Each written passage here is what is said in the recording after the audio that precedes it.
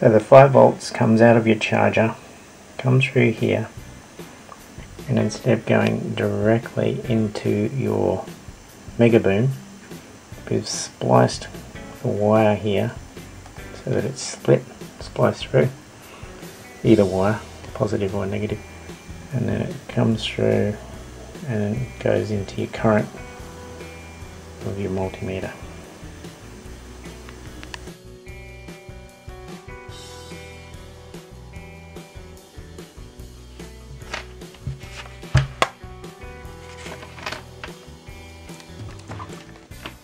Charging. Please wait.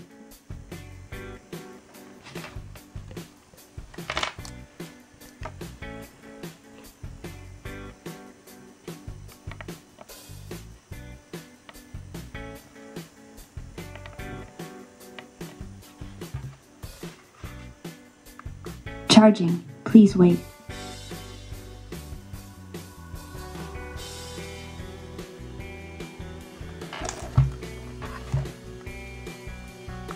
Charging. Please wait.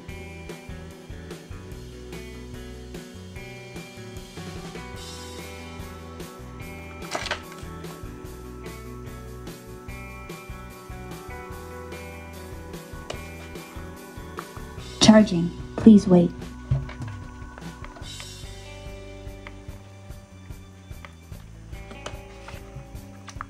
Charging. Please wait.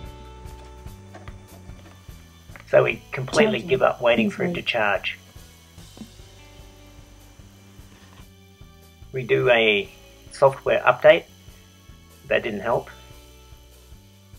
If yours shows a 40% charge, it may have the same problem. 40% charge. Here's another faulty unit. Let's begin by taking the battery out and changing it. Be careful when you open the unit. See my 12 tips on taking it apart. I strongly advise taking these rings off. Remove the battery. Insert a brand new battery. This is the current measuring setup I showed. We current test the charging of a new battery. To a bad one. The low reading indicates there's no charge going into it. So maybe the battery I just replaced was okay. Here I test a working Grey UE Megaboom. Charge is going in.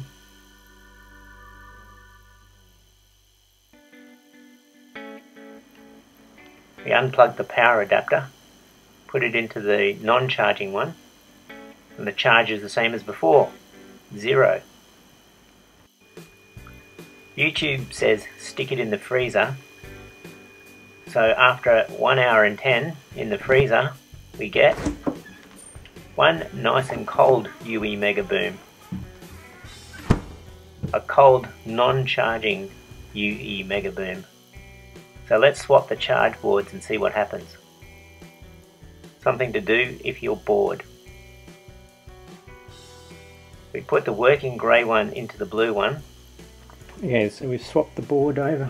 Well, it looks like it now works. 40% charge. 40% charge, and then it's separate charges. It's charging with the new board from the grey one.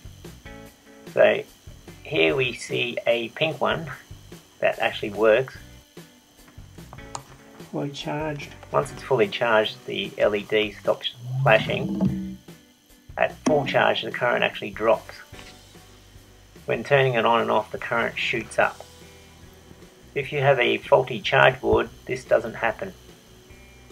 The faulty charge board does not allow current to the unit. If tests show no current input, the board may be faulty. Find a donor board or buy a new unit. Thanks for watching.